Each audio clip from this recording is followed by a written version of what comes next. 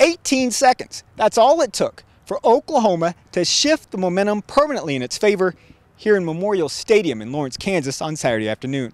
The Sooners trailed by 7 late in the second quarter before blocking a punt resulting in a safety and then immediately going to the reverse pass in which wide receiver Lacoltan Bester tossed perhaps the prettiest deep ball of the season for Oklahoma, resulting in a 49-yard touchdown pass to Sterling Shepard as Oklahoma turned that 13-6 deficit into a 15-13 advantage on the way to a 34-19 victory over hapless Kansas.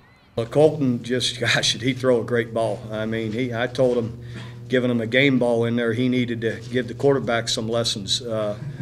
Just beautiful pass, and Shep running it down, he put some air under it, but Shep was, you could tell, was going to get to it. So I've seen Shep throw it before, but I didn't know Lacoltan threw such a good ball, so we're going to have to give him more chances. Oh, I feel it was a great spark. Just, to lift the team up and also give us the lead was like a key part of the game, even though I knew we could do it without it, though.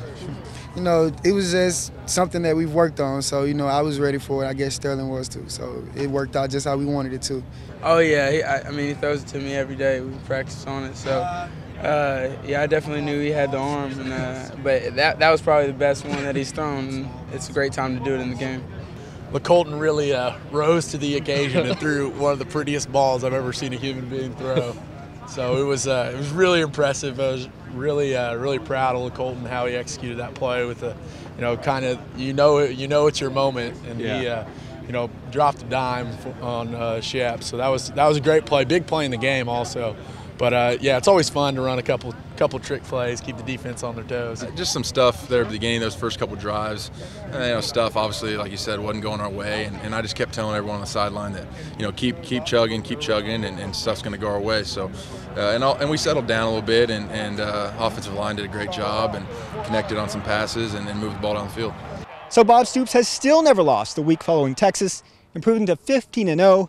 Meanwhile, the poor Kansas Jayhawks lose for the 24th consecutive time in Big 12 play.